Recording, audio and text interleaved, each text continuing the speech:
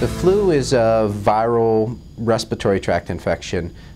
Classically, the flu presents with cough or cold, almost universally accompanied by a fever, sometimes quite a high fever.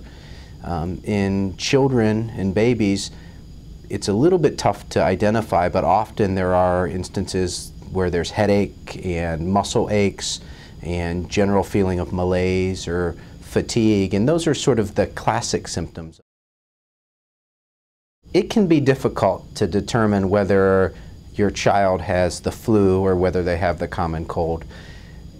The only true way to know for sure is with a test. Most of us make that diagnosis based on the clinical symptoms, however.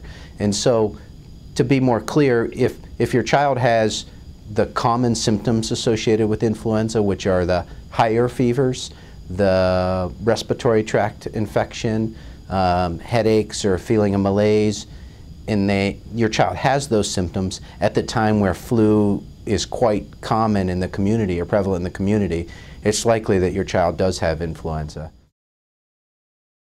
Flu season is generically thought of as somewhere from about the 1st of October, usually until about the end of March. It typically peaks in mid-January to early February, and then by the end of March we're through the lion's share of the influenza illnesses.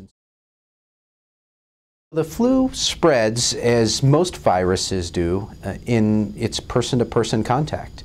In the wintertime, most of us are inside, and so we're in closer contact with each other. So if a person were to cough or sneeze, or they had some virus that they were shedding, and I come in contact with either those droplet secretions or some virus that were on the hand, and then I contacted that virus, I would be at risk for getting that virus. In the children's hospital, there are two big patient populations that are at the greatest risk for either contracting the influenza virus or, worse yet, suffering the most severe illness associated with the flu. And those two populations are the youngest children. So some would say children less than a year of age, or even those children less than 6 months of age. If you broaden that net a little bit wider, it's most children who are preschool age, so less than 5 years of age. The second population in the children's hospital that's most at risk is the patient with some secondary chronic illness. And so that might be a child with asthma.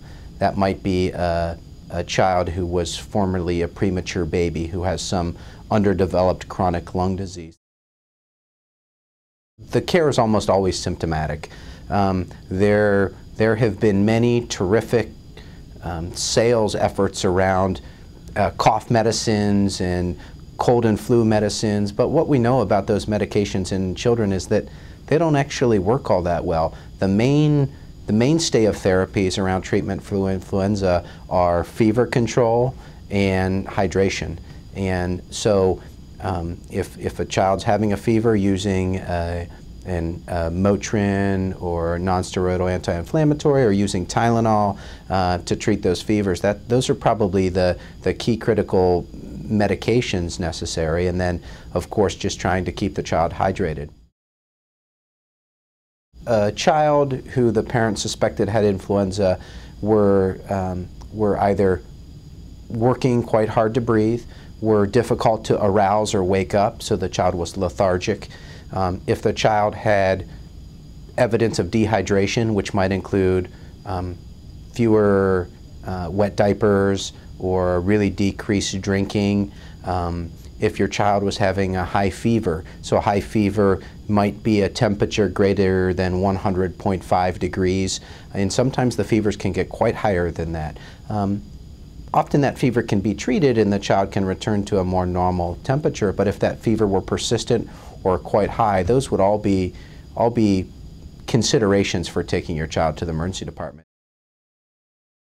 Most children shed the virus for about 7 days, so if I'm clinically symptomatic with the influenza virus today, and today is the first day that I have my symptoms of fever and headache and respiratory tract infection, somewhere about 4 to 7 days, I will shed that virus when I sneeze, when I cough, and so anytime during that 7-day period, I'm at risk for spreading that virus or that flu virus to the next person that I might come in contact with.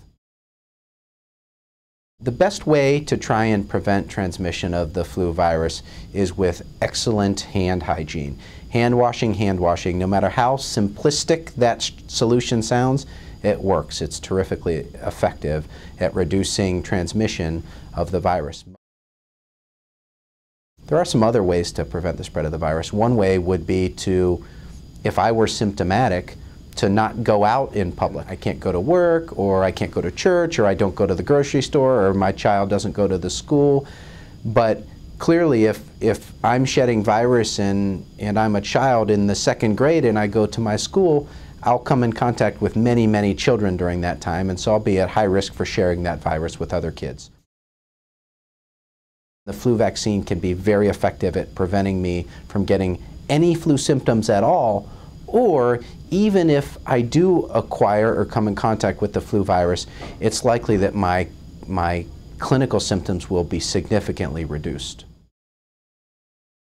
There is a class of medications that can be used to shorten the duration of the flu symptoms.